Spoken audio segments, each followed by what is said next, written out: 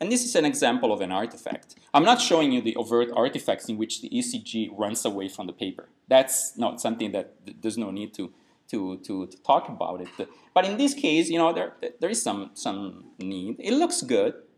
It's not terrible, at least. But the amplitude of my R waves increases and then decreases and then increases again.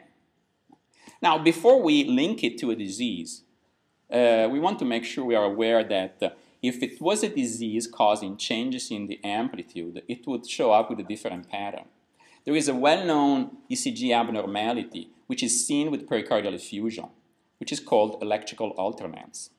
It shows up on ECG as a tall R wave, a short R wave, a tall R wave, and a short R wave. It's on every other beat basis. Here, things are different.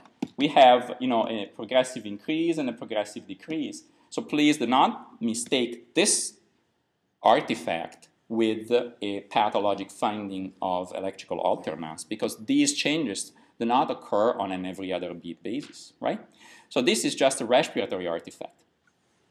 The electrodes were placed very proximal, so dorsal to the elbow and dorsal to the patella, and thereby were very much affected by the excursion of the chest with respiration. And the ECG would show these changes that were really oscillating at the same frequency as the respiratory rate of the cat. And this is an easy artifact to rule out.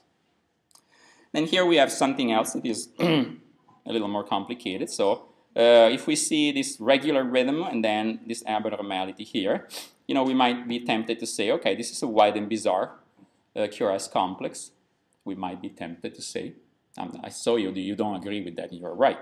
But we might be tempted to say.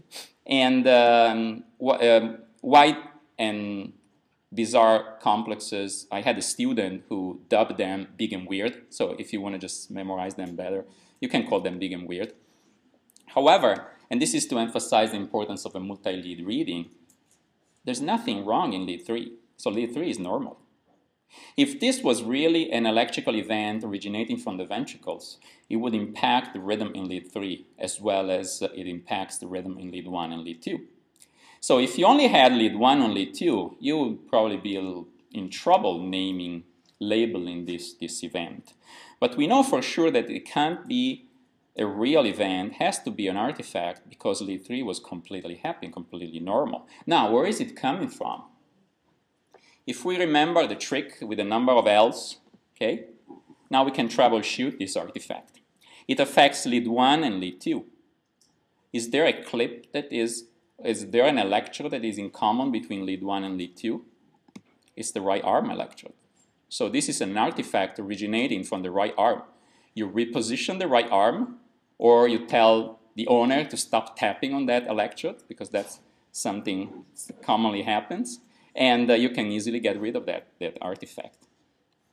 See another example. This is even more convincing. So if you see this artifact, you would say, wow, that's VTAC. Because that's like VTAC. It's how VTAC looks like. But how comes there is VTAC in lead 2 and lead 3, and there is normal rhythm in lead 1? So we already know that's an artifact. But where is it coming from? We apply the same little trick.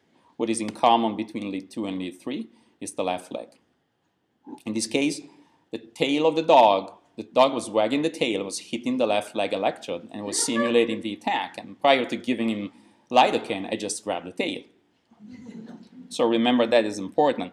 Think about how much trouble you would have had if you had a single lead ECG.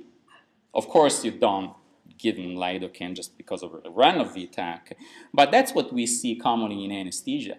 You know, I see Craig showing me a single channel ECG, and you know, sometimes it's challenging to label the abnormality because it's hard to differentiate an artifact versus a real cardiac event.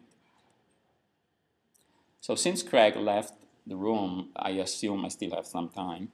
And this is just another example. So if you see this premature beat, look how similar to this premature beat is compared to another QRS complex. This looks like a premature contraction, but it's not in lead 1, and same as the one we saw before. This is another artifact originating from the left leg. And this last artifact, which is not the purring artifact, but it's very similar to a purring artifact. This is a 60 cycles artifact. This is an artifact due to an interference which is originating from the power supply. Sometimes, to avoid it, you can plug your ECG machine in a different power supply and or switch off some other devices in the room or in the practice that were generating this interference, and you can easily avoid it. A purring interference will be very similar to this interference, but more irregular. You know, if you blow up this ECG, you appreciate that this is very much regular. There's pretty much nothing in a biological system that can oscillate at with that regularity. And thereby the only thing you're left with is a 60 cycle interference. And this is my greeting for you and my recommendation to stay curious in our practice. There's a lot of cool things to see, and I'm more than happy to entertain any questions.